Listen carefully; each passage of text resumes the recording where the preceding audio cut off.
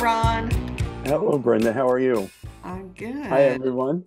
Thanks for showing up this morning. Welcome. I'm so glad that you're here and really excited to show your beautiful painting to everyone who's come to our demo today. Absolutely. Yeah. Hey, before we get started, we'll talk about what Brenda and I were just touching base on before we got online. But you just got back from Malta. How was Yes. that?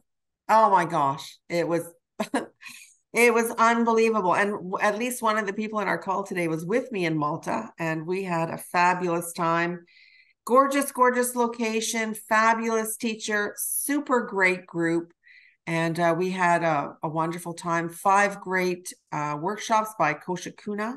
I don't know if you know her. She's the co-founder of Sketchbook School, and she did a great job. She's just so bright and bubbly and wonderful. And the group was great, and we ran all over the island. Honestly, we saw everything there. We didn't, but it felt like we saw everything there's to see in Malta, and lots of gorgeous places to see. It's just a really beautiful place, and we had a wonderful time. Thanks for asking.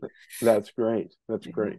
Yeah, and we're going to do a workshop together as well in the spring in Tuscany, and it's going to be amazing. I'm really looking forward to it. Tuscany. You can never get tired of painting Tuscany. Excuse me. Yeah, I know the rolling hills and gorgeous, gorgeous, really old, old, old villages. It's going to be beautiful. It's going to be great. Yeah, and Brenda, you mentioned M. Graham. I've been affiliated with M. Graham Paint Company for almost 20 years. almost 3 decades now. Yeah. um, so on this workshop, I've arranged for a small palette to be not delivered. I'll bring them with me.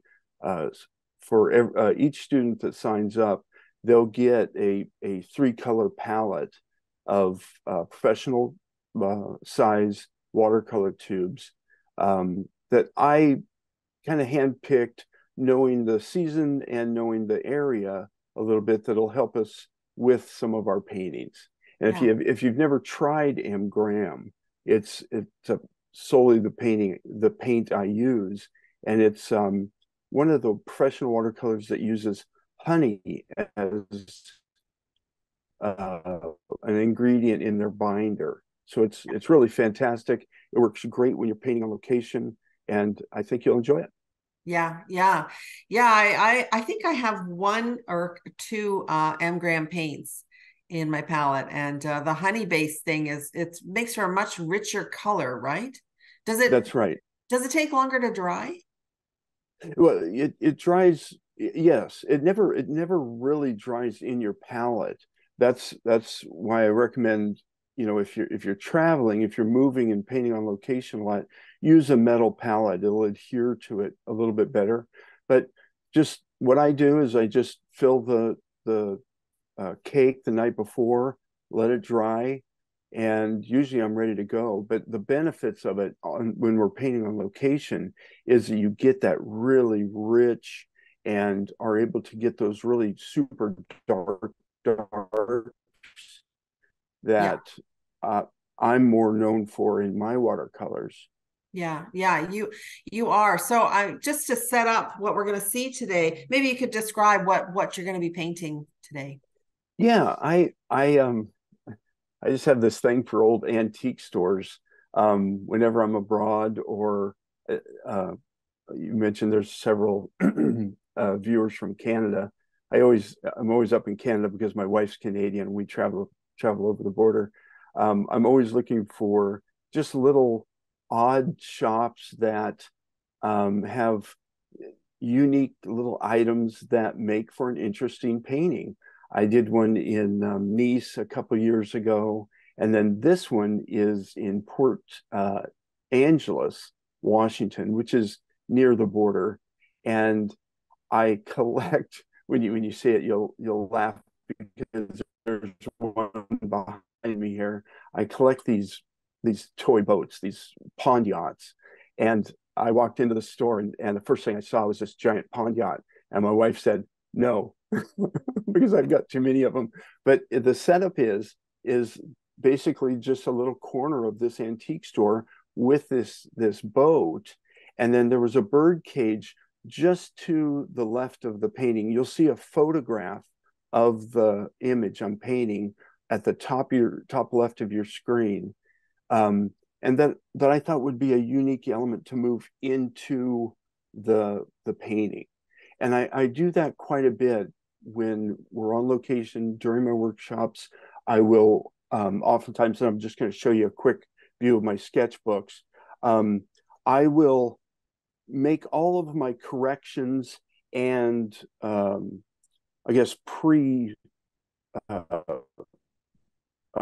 design work prior to the painting. So, I'll do a quick study on shapes, I'll do a quick value study, and then if I need it, I will do a color study, or this one here. And that way I've worked out all of the issues prior to going to the expensive, sheet of watercolor paper. And Yeah, I Ron, could you find, hold it up again? Because oh yeah, I should yeah, have gone to a gallery so that people could see it a little bit better. Yeah, that's yeah, good. here it is. Go And ahead. I've found that um, by doing this, it just reduces the percentage of failure. I mean, to be honest with you, and I've done it since college. I was an illustrator in college, and they always made us work up our comps in sketchbooks. And I find that it's just one of those resources that I absolutely use every day. Every day, if I'm painting 3 or 4 times a week, I'm in my sketchbooks every day, just noodling things around, thinking about new ideas. Whether you're working from photographs or just trying to, find new color combinations or techniques. Do it in your sketchbook before you move it onto your watercolor paper, and you'll be much more successful. Yeah. You know what? If I'd made those paintings um, in my sketchbook, I would be perfectly happy. I would be happy. That would be good enough for me. Well, you'll be there in Tuscany, so Okay. you'll do it. Yes, I will. Okay. All right. Well, so this demo that we're doing today, you have already sketched out the outline, and we're just going to go straight into the painting. So really, our focus today is on how you apply paint in layers, the kind of saturation that you achieve, and that's really what we're about today. That's right. And just keep in mind those of you guys who are watching, because yes, it is edited. I've edited out like the blow drying of the painting. So I've dried it between each stage, and I'll point that out. But one thing to keep in mind, just if you're a beginner or an advanced painter, sometimes we forget this. As the painting progresses, I like to say pull more water out of the brush and apply more paint into it. So you're just developing those layers and layers, and that way you usually end up with a really good value range, and the painting is much richer. Yeah, cool. Okay. All Yeah. right. Well, everyone, we're going to get started right away.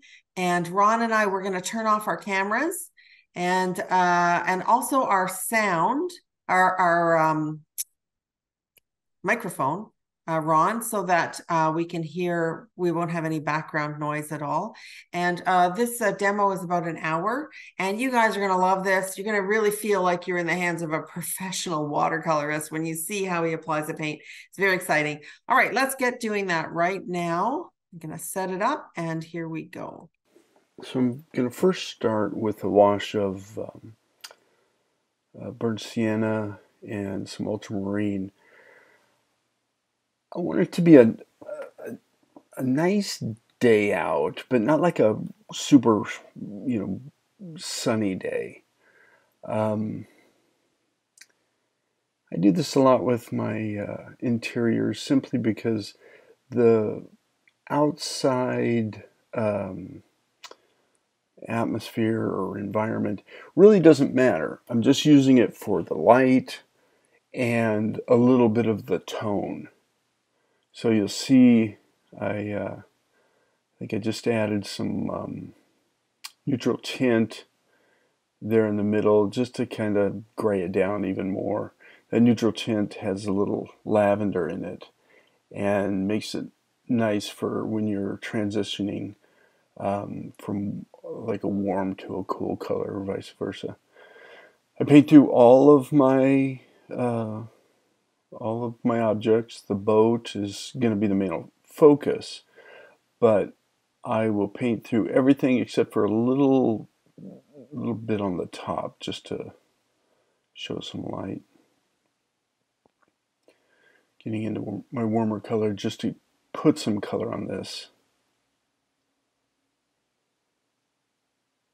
That's that waterline stripe you see on the boats. I love painting these boats. I have a couple of these little pond yachts or toy boats, and I just really love the shape of them.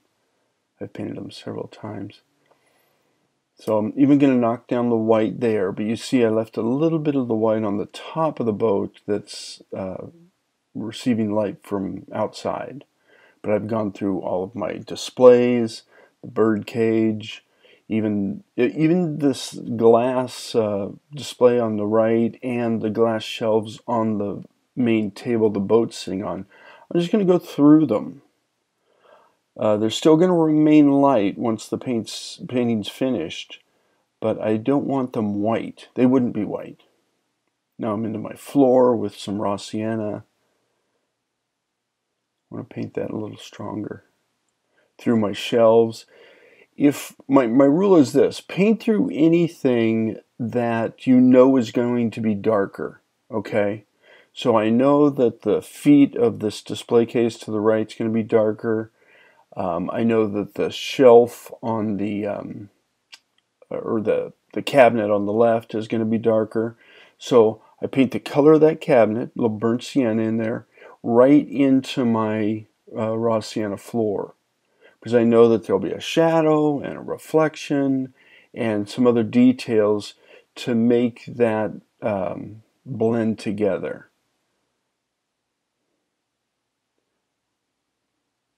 I encourage, some good energetic brush strokes.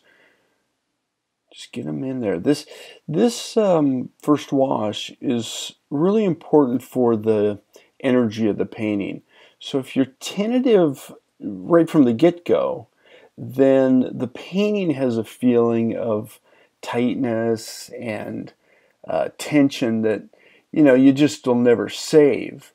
So start out real loose and free here, and it'll follow you throughout that painting.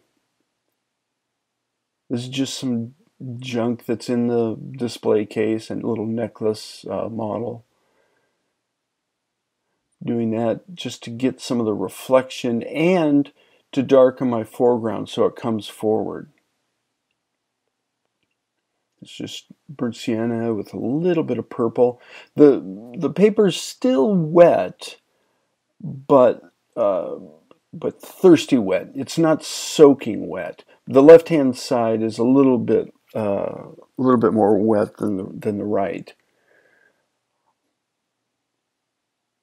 I'll dry it here in a minute so that everything is nice and crisp. My second wash, I want that to be crisp and somewhat controlled. I'm just getting a little opaque color into my burnt sienna, and this is just lavender from Holbein. This is just the top of the room.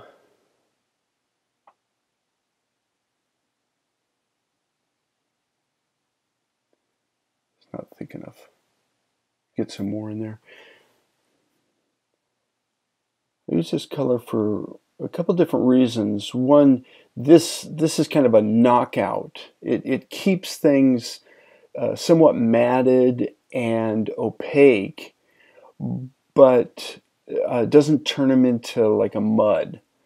The other way I use it is just straight out of the tube, where I'll use it for clothing or a peek through for a tree. Think of ways that you can use it, because it is handy. I use this in white quite a bit. Getting some of the details on the window panes.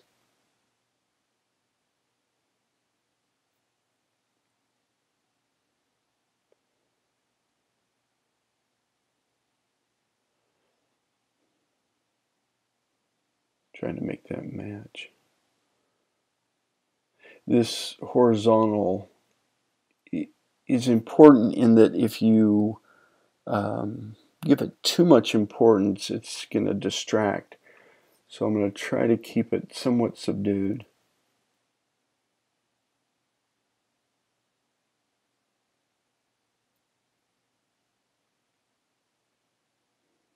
Just finishing up some of the tidy work, dancing around the boat, trying to isolate it visually.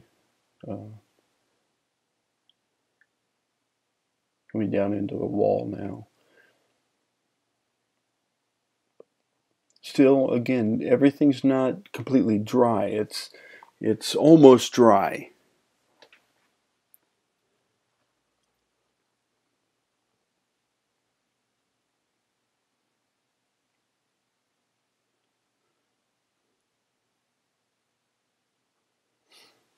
I feel like I need to release a little tension down here. And those of you who use salt, I use a spray bottle, and it just creates the same texture as salt, but it won't yellow over time. I'm going quite dark now. This won't be my darkest dark because the paper is still a little bit wet, but I'm wanting to get some of those dark lines in on wet paper so that it creates a soft dark. So it indicates a little detail, but it's not as visually strong as, like a dry brush.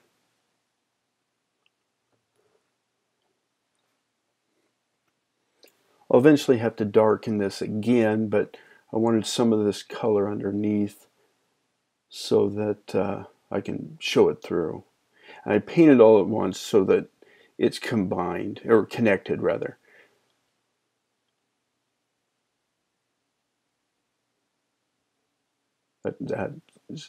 See, I need to get that a little bit darker.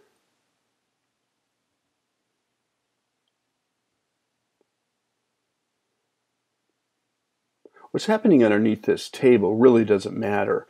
I want to do two things.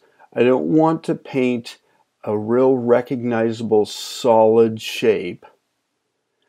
And two, I want it to be fairly dark because I want your eye to go to the boat. So what I'll do is this color will be my second color, which will show through some of my darks. If I paint over them, I will paint with some opaque paint and then pull that light out. See how this value now just goes right into the display case to the right, into this stuff, this shelving or whatever it is on the left hand side. That doesn't matter. So I create just abstract brush strokes, or brush strokes rather, sorry. A little bit underneath the table, just so it isn't this super clean, hard line. Designate the shadow side of this display case.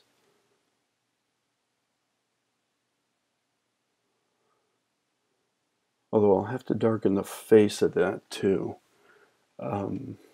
just so it reads right. Get some reflections in now from the boat onto that glass surface.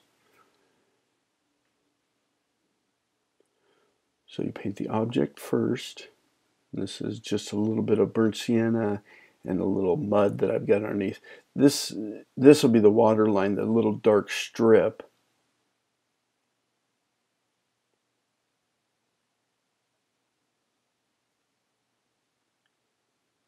Using a size 12 round brush, soften that edge.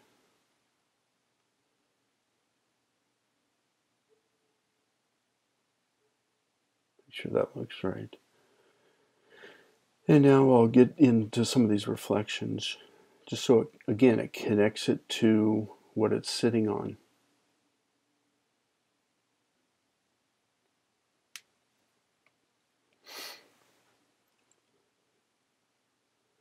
Also get a few of the reflections on the bottom shelf. I'll end up doing something underneath there.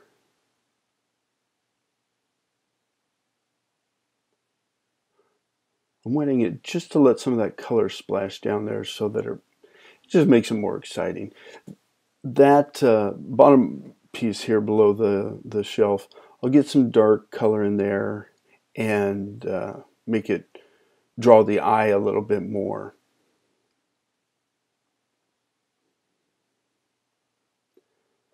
So this is dry. I'm going to have to start laying in some of the big structures in the windows.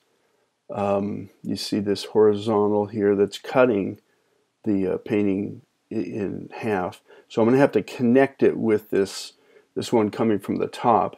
And then I'm going to have to darken this. I see it now. If you squint down to the photo to the left, you can see it's just not quite dark enough. But I knew that when I started. I just wanted to give myself that second color to peek through. This is just my dioxazine purple. I'm going to get a little of that opaque lavender in there just to keep it kind of matted. So same brush, I'm just going to soften this edge a little bit. This is just with water. I'm just scrubbing it. I know it doesn't look good for the brush, but you know, it's fine. Steady my hand. Had too many cups of coffee. And then just draw it down. You really get one shot, but you know, as long as it's wet, you can kind of correct it. Just make sure it's straight. Pulling that up into that wet paint that I softened. Connect this.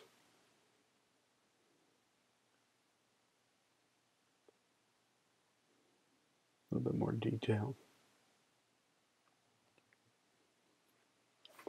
Paint that reflection that's hitting the display case in front of the window. As that would respond. All these little bits and pieces on there.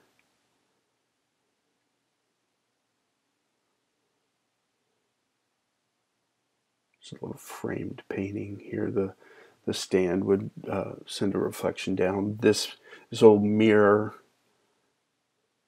And again, use abstract brushstrokes to achieve this. Not don't try to spell it out. So now I'm back up here in the ceiling just to darken it up. If you squint down to my photo on the left there, you can see that it needs to be much darker. I'm eliminating a lot of that detail and the awning outside. It just, you know, for what this piece is, it's not as important as you'd think. So I left it out, and I'm getting this fairly dark, you know, mixing my purple, lavender, burnt sienna, and I'm painting it fairly loose, trying to get some energy up there. Plus it's all wet, so I know a lot of people are careful to paint these large areas with the direction that that they want the brush strokes to appear. But if it's wet, chances are they'll just all blend together. Why I like to paint them with you know, somewhat of a freer brushstroke is it just adds interest and energy and maybe a little bit of perspective. You know, think about it that way rather than just painting them straight. I've got to dance around this boat here. Now, the wall and the windowsills, even the signage, I'll paint later in a glaze on top of the boat sail, but you know, indicating it being on the window or behind the boat. Since the top is darker, I need to darken this a little bit. And watch, this will really separate the window sill part from the reflection I painted earlier.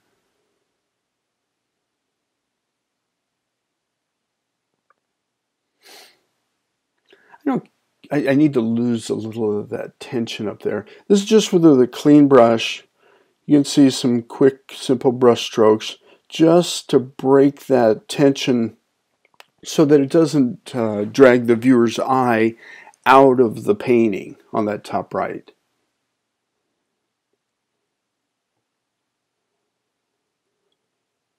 Forgot what I was talking about. Now I'm just mixing some warm colors, same colors. I'm using my purple, my burnt sienna, and that little bit of lavender in different values, so that the painting has a harmony. It's basically only, I don't know, 4, maybe 5 colors to paint this painting, and I think that's important so that it does relate. Now I'm on to this element to the left, which is a shelving unit with just some knickknacks on it. And really the main reason I put it in here is not to, not that I loved painting these little, little knickknacks on there. It's to frame the boat and direct the viewer's eye. So whatever's on here, if I can recognize it, I'm going to paint it in an abstract way. Trust me, if I painted something super recognizable here, I think your eye would go to it. It's just too close. So what I'll do to create some interest, not only with the abstract brushstroke, is you see me, I'm throwing in color on top of color so that I create that tertiary third color to make it interesting. Okay, try not to mix this on the palette because it ends up turning into mud. I like mixing all my colors on the paper as much as I can. Drop a little water in here just to, again, change the consistency or the texture.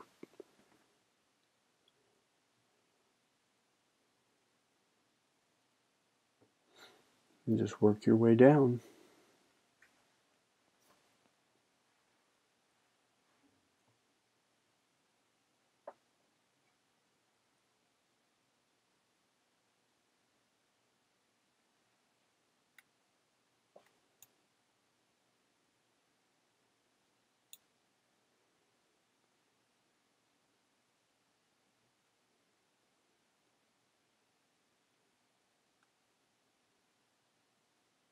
Some of this stuff can be fun to paint as long as you keep it really simple. Obviously, when I walked into this place, the boat is there, and like I said, I have a few of these, so my eye directly went to it. I didn't dare buy it. My wife would have killed me.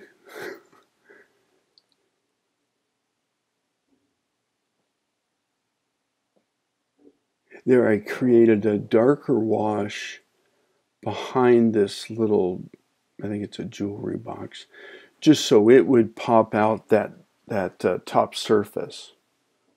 Now I'm creating the shadow side.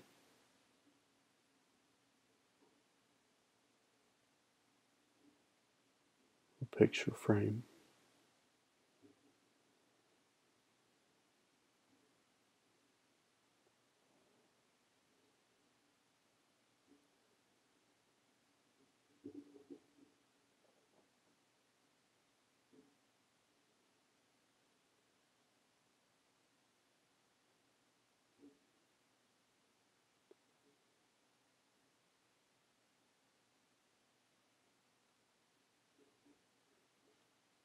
I left some of this stuff in so that you guys could see how I paint it In some of the other videos, I cut it out just because it takes so long, and it's really not what the painting's all about. But it does contribute, and if you paint it wrong, then the painting will change, and your area of dominance will change. That tension we talk about. So now I'm just thinking the shadow side of this cabinet. That little detail.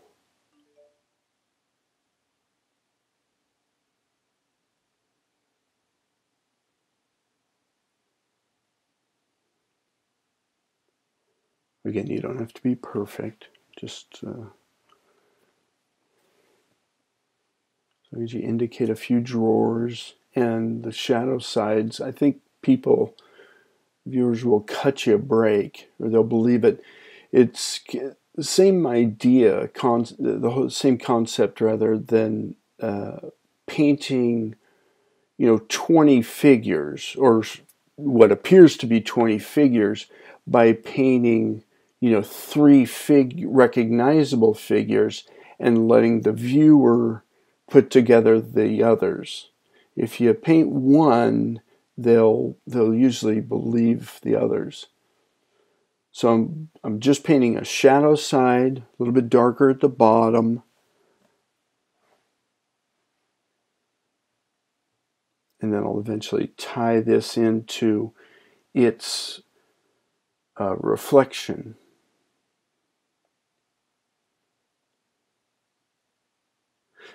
I guess this could be confused, or this actually could be the shadow as well, but in this case I'm painting reflections.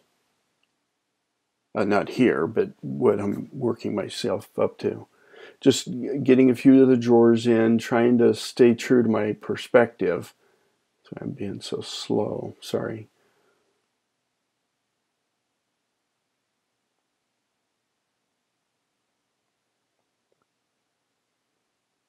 Take some of that off.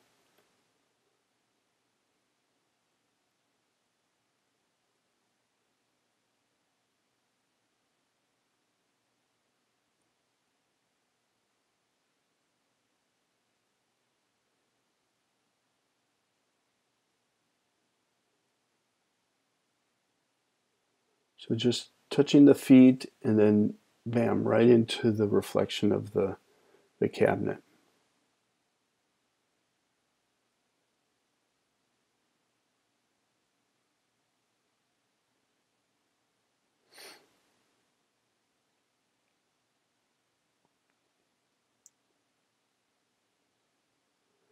Tilt this board and just let some of that water and color move its way down through that object into my reflection.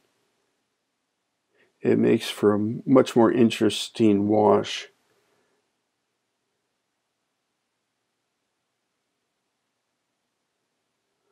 I know this seems monotonous, but I'll move along here in a second. Start connecting everything. So a little water just to loosen that up.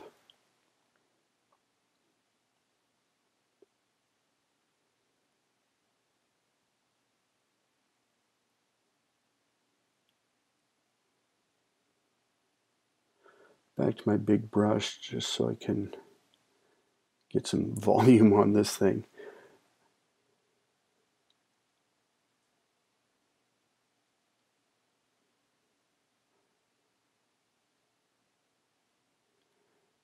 Now I started the reflections of this little side table that the boat's on. I've said this before, and I've got to change this philosophy. I usually don't like painting shadows and reflections on objects that aren't there. And the reason why is because you can get it wrong, and then it's much more difficult to correct it than to paint it correctly the first time. But in this case, I just felt like I needed to get it in because I wanted it to connect to all these other reflections, especially the one coming from the little cabinet I just painted. Here's the birdcage. I'll move into, here, this isn't another abstract shape. Don't think you need to paint that boat.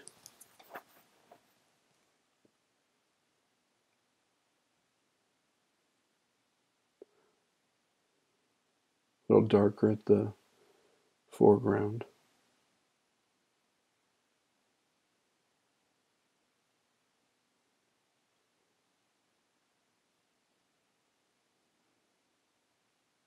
A lot of this is about feel. Just how does the reflection feel? How does the shape, feel tension-wise?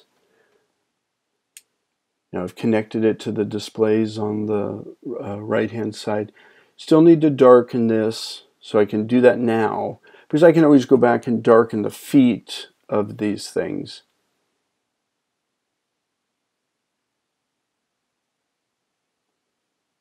See, by painting these reflections, I'm also correcting lines that may have been a little bit awkward or off. I need to loosen this little area right here just by getting a little water and letting it just soften up. Just loosen this up a little bit so that it doesn't draw your eye. See, look how much better that is.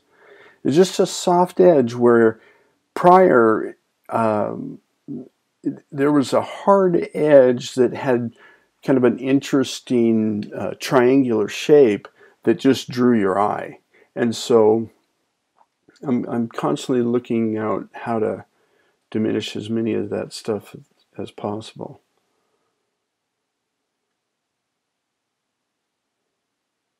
See, now I correct the feet.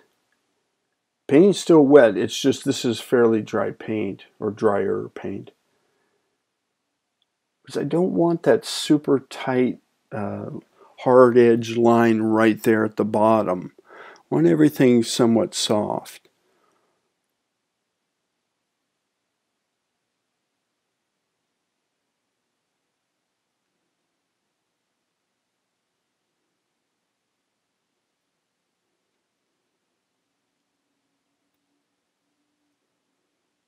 Now get back into some of this other detail. This is that old mirror.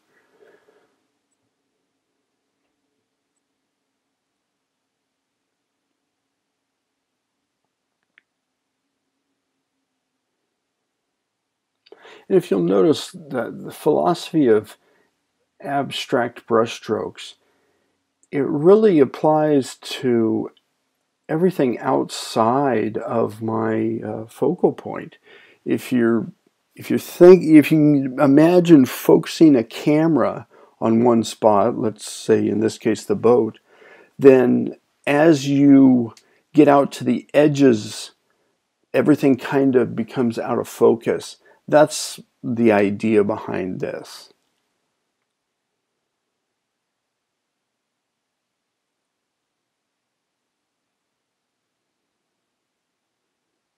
You got to get that darker.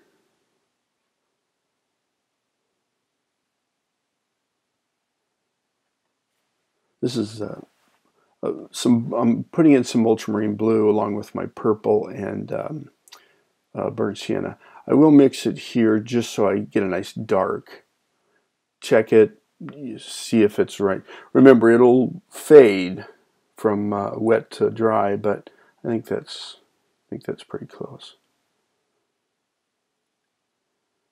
Again, I'm thinking, don't fill all of this area in, Ron. Leave those little bits and hits and misses that make watercolor so interesting.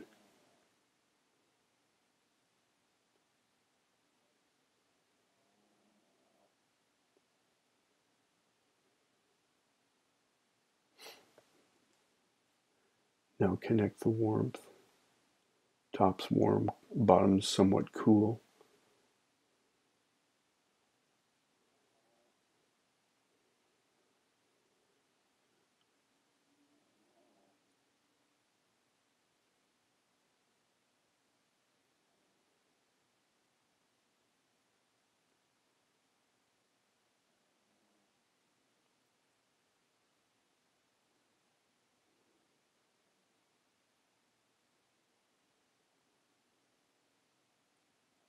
Really, this is just back painting.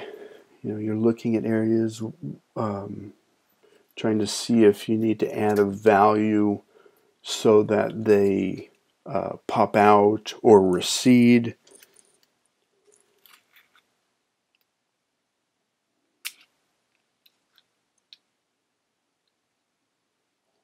I think that's right.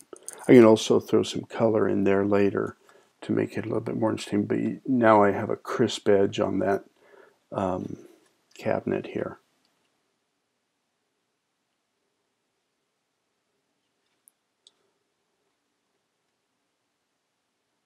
A few reflections.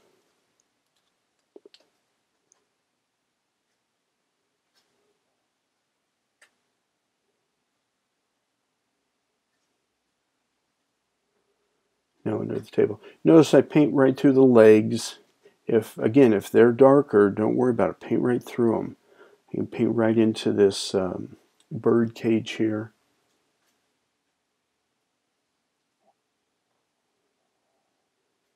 And my only concern is, I want the value to be dark enough. I don't want to paint a solid, flat shape. And I want to connect everything. So I've connected that wall over to the left, to the wall underneath the boat, dancing around, all the shelves and etc., and then connecting the bird cage.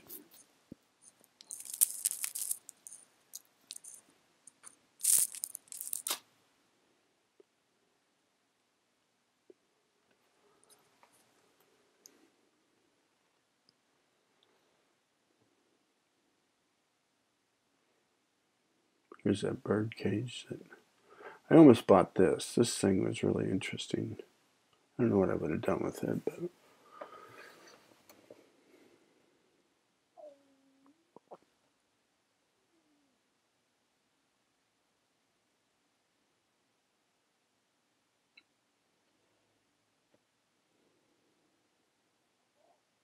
and again, the bird cage is right there, but you see, I'm abstracting that. I'll spell it out at the top, but as far as the majority of it, I'm just going to abstract it.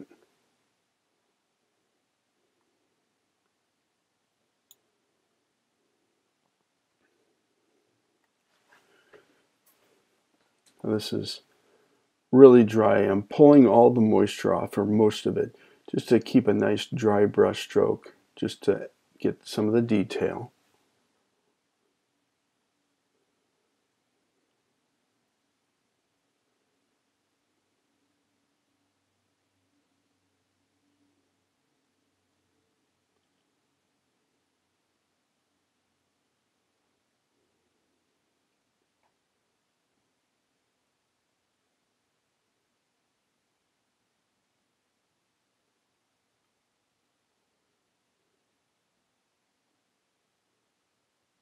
Sometimes I will look at an object just for a second, maybe two, and then move over to where I want to paint and just try to remember, what I just saw in that glimpse of time.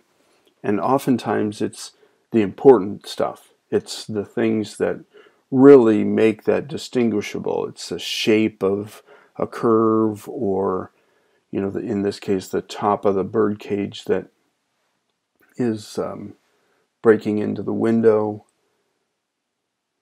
The rest really doesn't matter. I'm just kind of looking around, thinking about connecting some darker values. Soften that up. these are my reflections.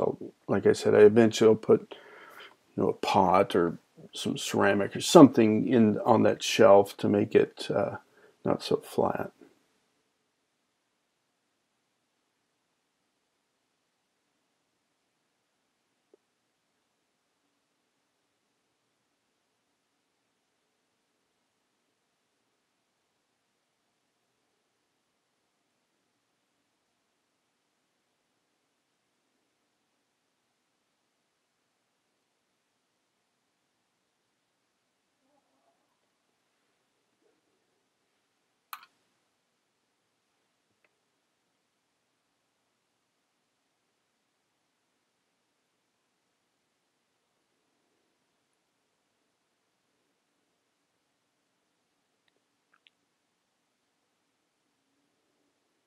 This is that dark mixture, so it's in this case it's purple, burnt sienna, and I've got a little bit of my maroon in there. This is a lamp that's, you don't see it in the photograph, but I had to have something here. There was just too much awkwardness at the top right, so I just moved the lamp.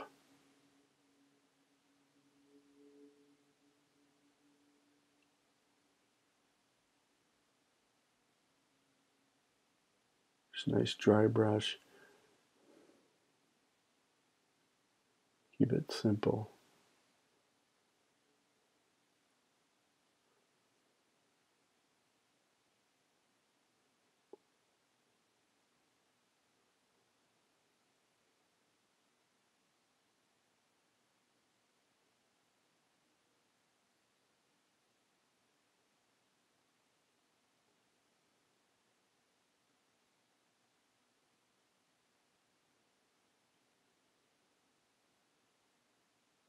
I need to loosen some of that up a little bit. But it just added a little weight to that awkward area so that your eye kind of moves back into the painting there. This is just water, just clean water. Dab it, just so again it doesn't have that that tension that it doesn't deserve.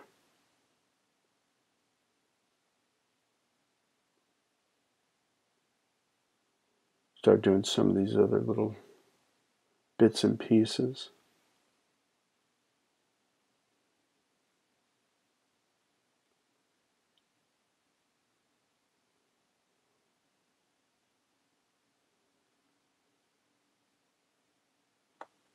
Super thick.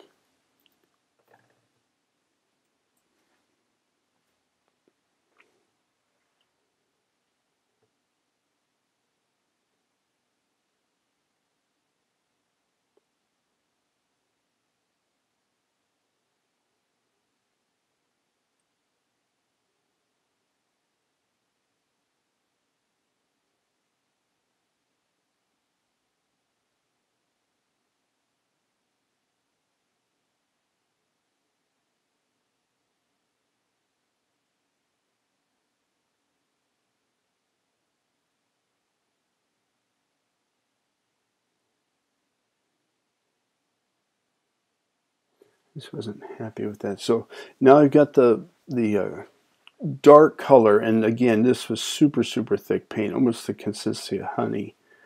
And now I've got it in. I hit it with a little bit of water and just let it, go into the reflections. Now I can work on some of this detail that's inside the display cases. There's two of them here.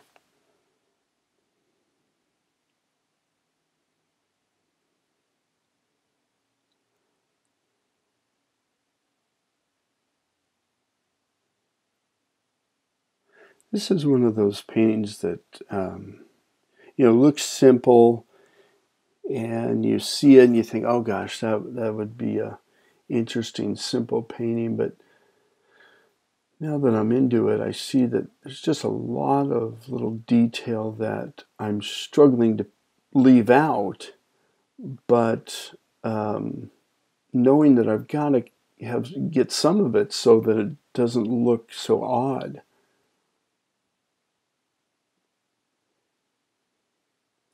That's where I believe the artist's eye or the artist's prerogative is really helpful, so that you can, you see a framed picture there, or in this case, this is a little model for a necklace and jewelry, and you can turn it or completely edit it out to your advantage, just so the composition works a little bit better.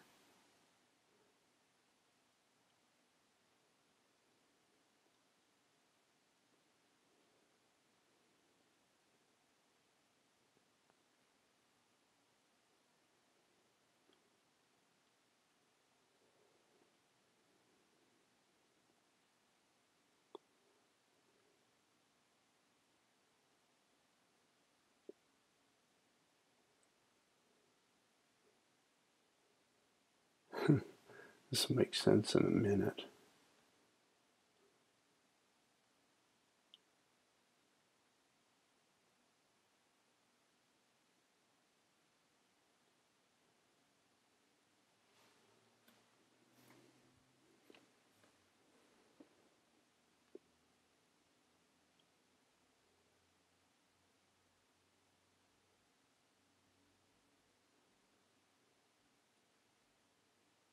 This is a combination of really thick paint on a partially dry and dry surface, or partially wet and dry surface, whichever way you want to look at it. And I like this appearance because you can pull away color like I just did, where you have a soft, nice soft edge opposed to a hard edge, and it just makes for an interesting variety. Here's some more of that opaque lavender. Just makes a few little necklaces, something. Again, don't spell it out too much down here. This is the bottom right corner of your painting. And remember, we should all keep our corners boring.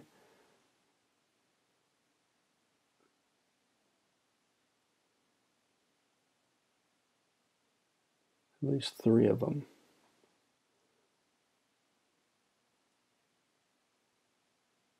So it's had a second to set up.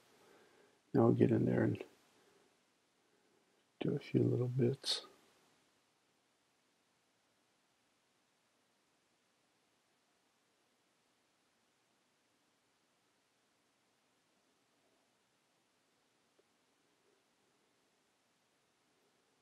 Kind of reminded me of living in Nevada. I grew up in Nevada, and turquoise was huge back in the 70s and 80s, and I believe this was a turquoise necklace.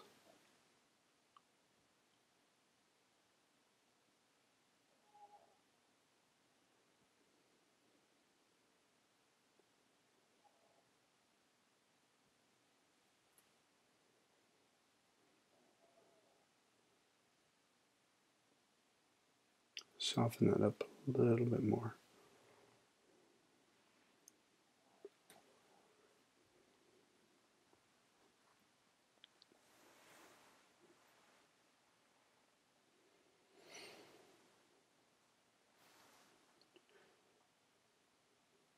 Painting's a lot like eating dinner when you're a kid.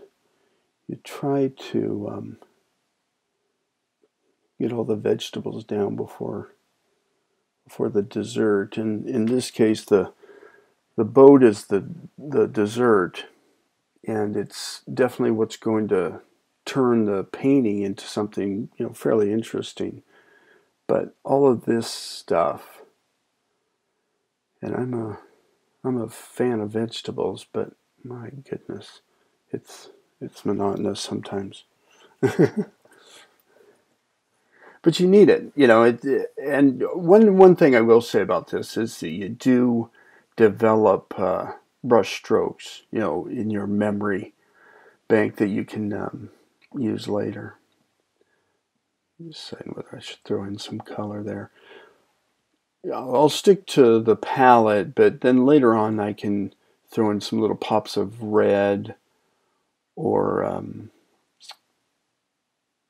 maybe some yellow ochre.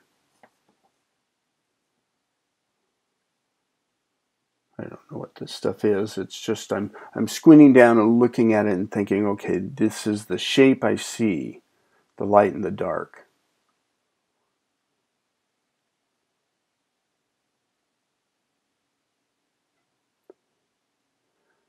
This I do a lot with just windows so that you know, it looks like reflections or streaks going through it. There. So now let's move into the boat. So now obviously the sails are translucent, so you know you're gonna see them. They can be opaque, but in this case they're somewhat see-through. I'm mixing a combination of yellow ochre and ultramarine blue that I use for the sky. And I want the warmth just to kind of bring it up a little bit.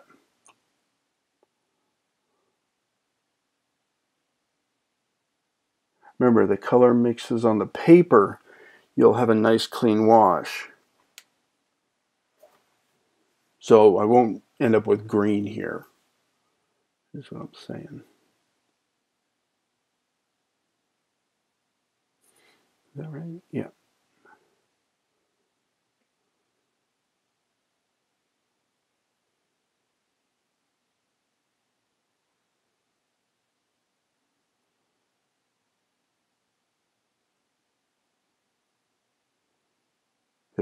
There's actually two sails here.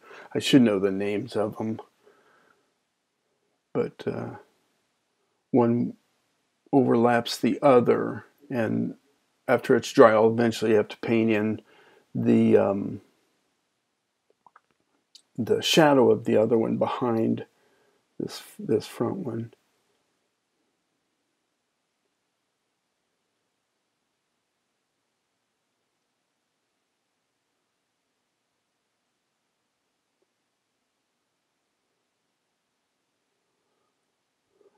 Just kind of waiting for this to dry so that I can go back in and put in the masts and all of the supports, the rigging, you know, all of that stuff will be fun. Oh yeah, I've got to put some objects down here so it doesn't look so odd. If you remember how light or how dark I had it, well, now that I've got that boat sail in, it looks fairly light. So I'm going to darken it up even more.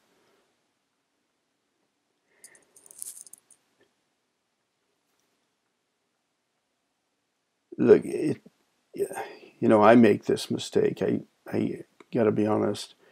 If I could get it dark the very first time, then yeah, it's the best. But as long as you're going darker, you should be okay. Again, and I've said this a few times, just make sure that you don't just color it in solid. Then it creates a tension, an unintended tension that's hard to get away from. Let me soften this up.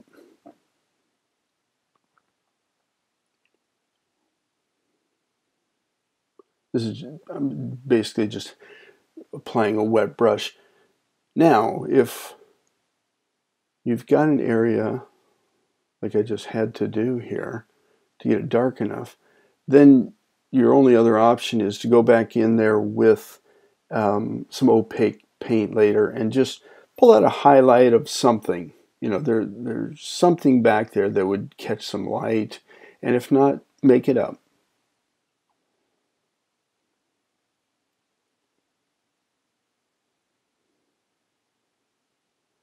Just a little edge on that.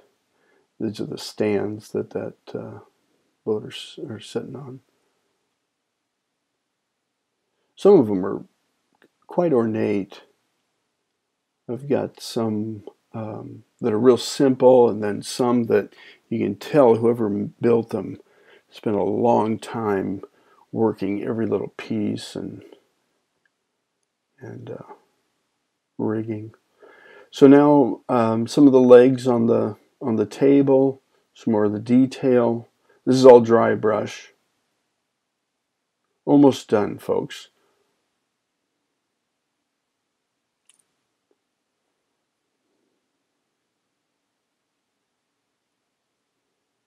Something's not right there.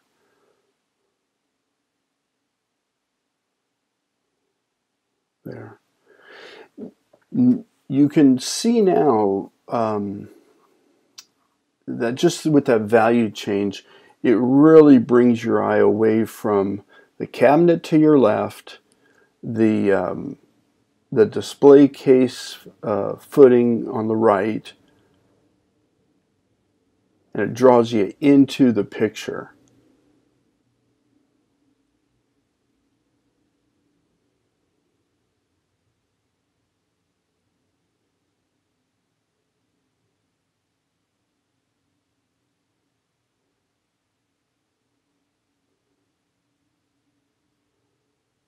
I forgot this little piece to define that sail.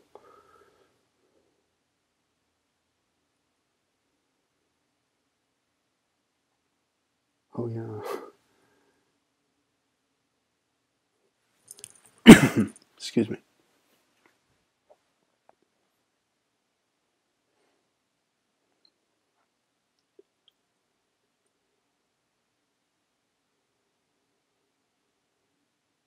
It's almost like a puzzle piece. I'm looking at that and there's something that I'm missing, but I'll figure it out. That you have to piece together, you know, what you draw, and then you paint over it. You lose half your drawing. You think, oh boy, what do I have to add here? That's the time to have a photograph or some sort of reference to go off of.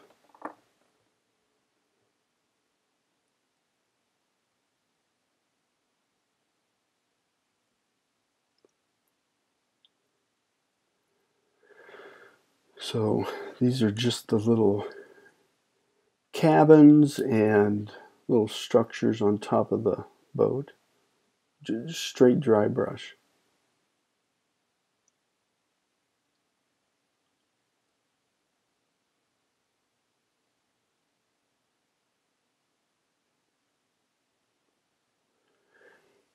And I want to run a little reflection on the top of the boat. So I'm just going to run these down. This is clean water, but it's obviously pulling some of that color down with it. So I'll sop it up with just clean water, keep moving down, and then clean it up. There we go.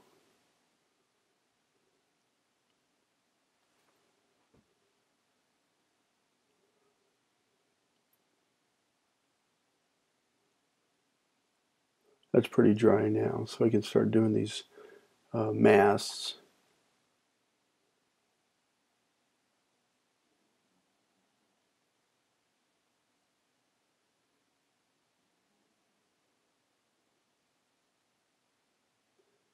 There's one here.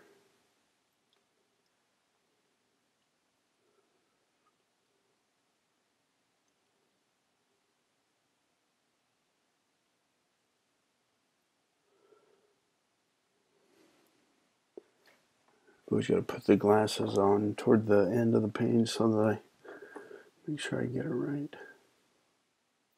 So that is the second sail showing through that first sail.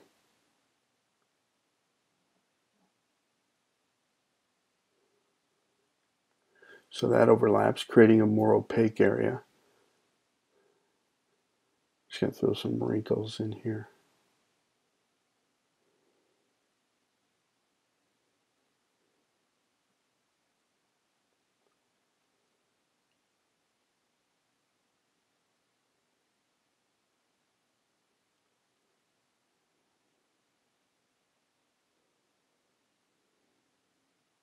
I'll warm that up a little bit.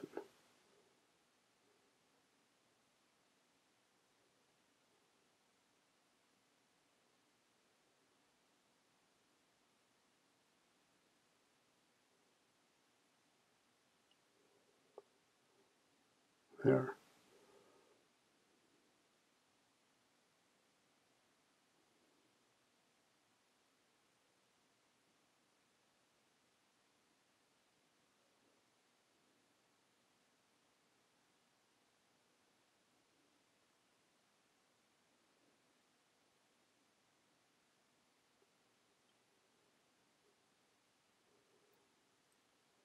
So now I just have to lay in some of the highlights, some of the, got to add that little detail underneath the table. And then just kind of look around to see what I've missed. A bit more on this bird cage. I don't want to do too much here. Don't overdo it here, Ron.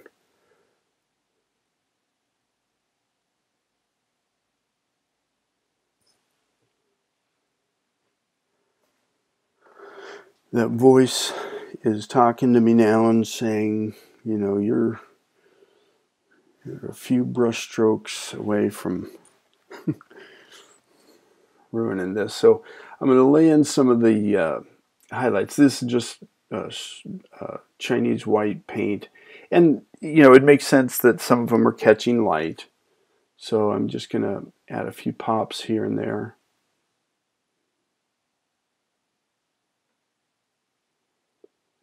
And then to make sense of the legs and the reflections, they'd be catching a little bit of light, especially that one on the left that's closest to us.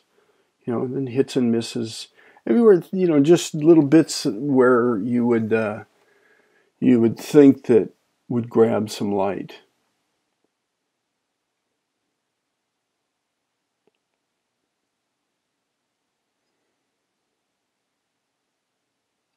And some that don't make sense. If it looks right, then put it there.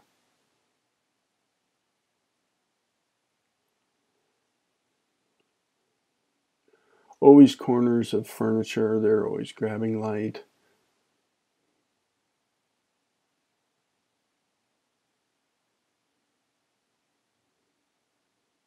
There. Just a little broken light inside there behind that boat. Grab some of this display.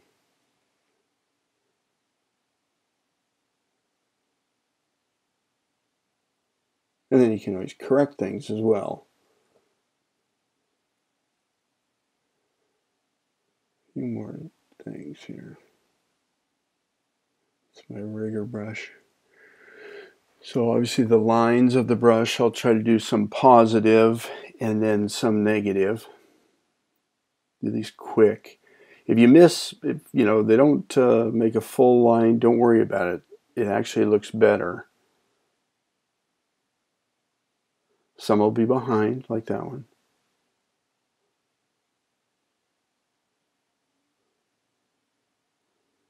And then this is just a scratching tool I use all the time. And I'll actually scratch out a highlight. So that's what I'm doing here is I'm just damaging the paper. And right here, I'm correcting that mistake that I did, you know, almost, you know, first thing in the painting. Which you can also scratch some light. So back here, I'm just scratching a highlight rather than painting it. It's a great tool to have I use it to cut my paper, to do highlights, some details that I would rather see a scratched area than a white paint.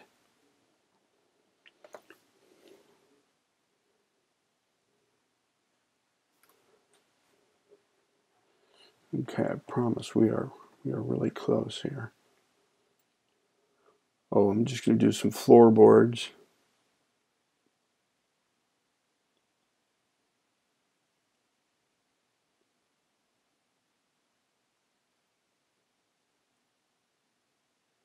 And you see, I do these right through whether it be a shadow or a reflection or whatever, that kind of connects and lays that shadow or reflection flat. Pull out a little detail on the furniture. Nothing crazy.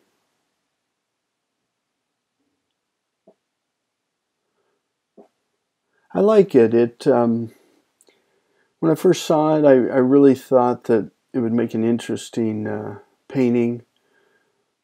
I wanted to buy the boat, but I realized that was probably something I shouldn't do. Maybe next time I go back up there, if it's still there, I'll tell Angela it was meant to be. Bring it home. A few more highlights here and there, and gosh, now I'm really in the weeds where I'm thinking I've got 10 brush strokes. Limit myself to 10 brush strokes and then get out of there. Oh, well, I can do this.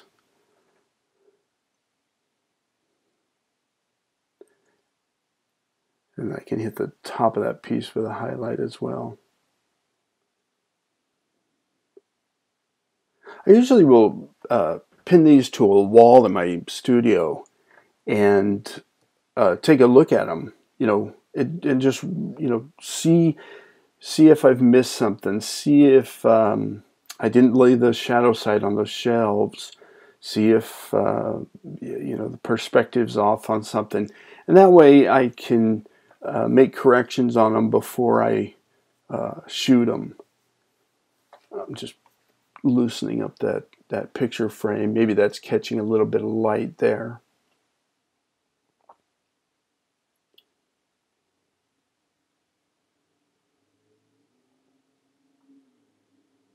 Yeah. Well, not so sure I can do much more. It's always the struggle, you guys. You know this. You can always add a few highlights, something you forgot. Since I'm doing this demo, I want to finish it for you rather than put it away. So I'm trying to look around and make sure that I do my due diligence. But I think I am almost there.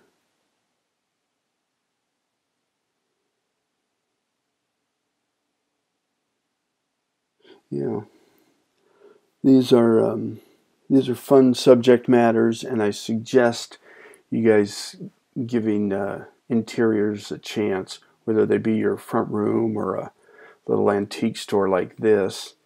They have a lot of interesting subjects to paint.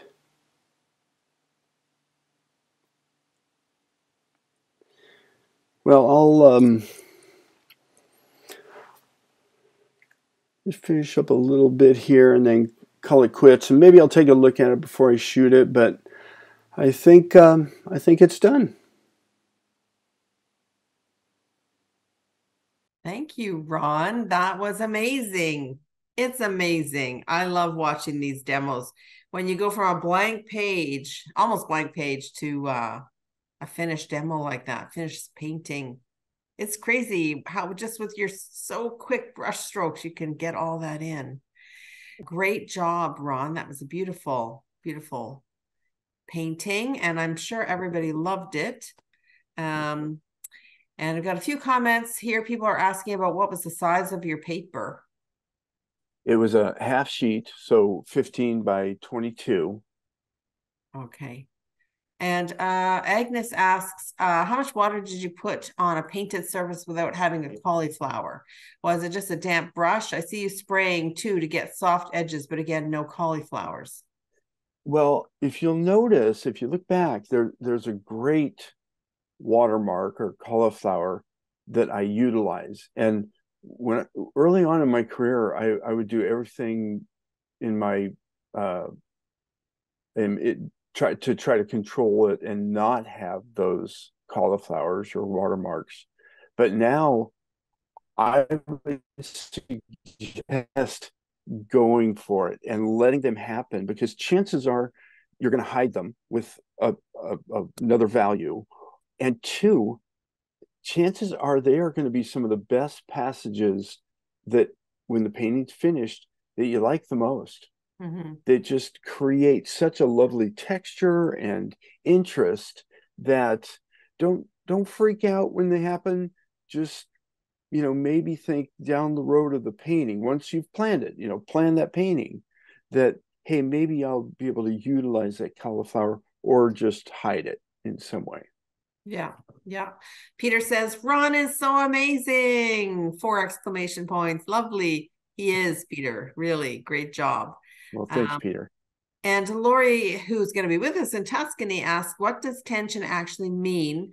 Tightness in the painting? Can you define that? Yeah, just how the viewer's eye is directed through the painting. So in that case, if I didn't soften the tops of that interior wall where the ceiling meets, then with a really strong value, with a really strong diagonal, your eye tends to move up there. And so I'll try to lose tension here and there. And then as the painting, as I want to create the target spot, I'll create tension. So there's good tension and bad tension. Okay. Well, that's a good answer. Yeah. There you go, Lori. Yeah. I explain it a lot more in my book, but that's for the most part, it's just where you're going to direct the viewer's eye. Yeah. Yeah. Do you have a copy of your book? I should. I should. I have, it's in the other room. Oh, yeah. This is how I met Ron, is through his book. I saw his book and it's so gorgeous, and I had to meet him. Yeah, here's the cover. It's on plein air. Published by Walter Foster, and primarily they wanted me to do a plein air book, but there's a lot of studio information here. Like this painting we just did, it was in my studio, but I had already worked this painting up several times in my sketchbook, like I showed you earlier. Work it up in your sketchbook, then move it along to your final piece of paper. I think you'll be more successful. Right, right. I have a question actually. I noticed that when you were applying the white at the end, you were taking it straight out of the tube. Do you Yeah. not keep white in your palette? I don't, because one, it would waste a pan that I can add a color, and two, when I paint with white, I paint with it thick. I don't paint really a subject with white. No. Watercolor white is notoriously flat and actually weak. So I like to use it for my highlights or an edge where I just go right into the tube and paint. I also do that with my accent colors, like my reds, my lavenders, my teals, if I just want, extra little pop. Yeah. I was thinking it's probably like a really good idea because for one thing, my white in my little white pan is always dirty. It's Yeah. always a dirty paint. But if I kept just my white in the tube, it Yeah. would be a much cleaner situation there. Yeah. So Yeah. And it would last forever. yeah. Cool. I like the scratching out the light Oh, with your little tool. And I'm thinking, I don't think that travels well. oh, On a you'd flight. be surprised. They usually miss that one. Really? They catch everything else. They've stolen so many of my spray bottles over the years, but that little blade, it's about yay big. It Wow. gets through for some reason. Wow. Okay. Tricky. Well, thank you so much, Ron, really so much for sharing your gorgeous, gorgeous painting with us. And I realized, anybody who's thinking about coming with us to Tuscany should know, first of all, that that was a speeded up demo. You don't usually paint that fast. Well, I can paint about a half sheet in about an hour and a half from drawing to painting. But yeah, we speed these up and we edit a lot of the nonsense out. There was a lot worse jokes in there that I had to pull out of there. Okay. Um, but we do this because these are demo videos where a group will ask for a demo video where they know the drawing, they know some of the techniques, and they just want to see the painting. Yeah, yeah. So, but normally when you're in the field, doing a plein air painting, it's a lot slower process, and people would have time to talk to you during Oh your, yeah. yeah, Yeah, and I'll demonstrate my drawing for instance, and then I'll move to each student, and we'll talk about their drawing, the perspective, the issues that they may be having, before we apply paint, and that way everybody's kind of on the same page and feels good about their drawings. yeah, yeah. I know you're an excellent teacher. I do have a couple more questions here. Mark says, thank you. That was interesting. And Jim says, any more comments on quality of mix, as in mix on paper versus mix on palette? Think about this, you guys. We can mix paint in our palette all day, and chances are when we mix blue and yellow, it's going to make green. But when you mix it on your paper, if you want to keep those two colors separate, mix it on your paper so that they use gravity and water and the texture of the paper to mix. And that way you can get an interesting yellow and blue sky without it turning green. But Yeah. more importantly, and I tell my students this all the time, that mixture will only happen once in the history of history. It's your color, your mixture, and it'll never happen again. Interesting. Okay. Daniel's asking, what are the ways you make connections between sections? Yeah, great. It's value. I mean, it's all about value. I know it's called watercolor, but it should be called water value.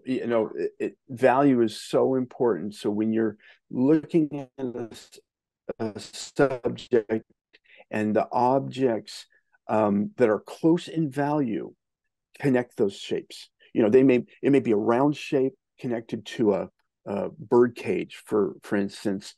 Connect them with the lines through the value, and that way everything seems to connect. The worst thing that we can do, and we hear it all the time, is that cut and paste look. We want to get away from that, and how we do that is we squint, look at the values. If that object and that object are the same in value, they can change in color, but in value, connect them. And your paintings it'll change overnight, you guys. I promise you how fast it really works. Okay, cool. Well, I think I have a lot more questions about that topic. And I think I'm going to have to wait and ask you in Tuscany, because that's very interesting. So as I mentioned, everyone, Studio 56 organizes these workshops for artists. And in fact, we do have one coming up with our lovely friend Ron in Tuscany next April 29th to May 3rd. And Ron's going to teach 5 excellent watercolor classes, and there'll also be lots of opportunities to paint during our cultural activities as well. And he's been so generous to even throw in a bonus night painting demo, so that's going to be exciting. Tickets are still available, and we'd love it if you could join us. If you have any questions, be in touch. If you want more information, go to the website, www.studio56boutique.com. The pull down is called Travel Workshops, and you'll get more information there.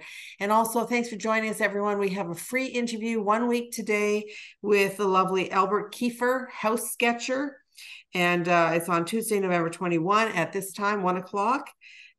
Eastern Daylight Time. I forget which we are in now. Anyway, we're going to be talking about his sketches using alcohol-based markers. So very interesting. I know nothing about alcohol-based markers, so I'm really going to be learning a lot. Tickets are free, and you can get your ticket for this free event at the website under free stuff.